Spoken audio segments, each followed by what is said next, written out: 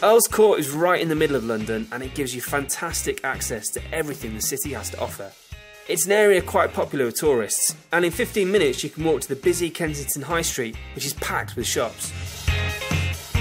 It's central London, so expect to pay a lot for your accommodation. A room in a shared house is the cheapest option.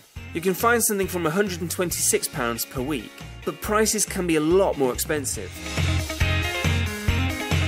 You're well placed for the university here though. It's just 10 minutes on the tube, or you could walk it in around 20 minutes. You won't get much closer to uni than that.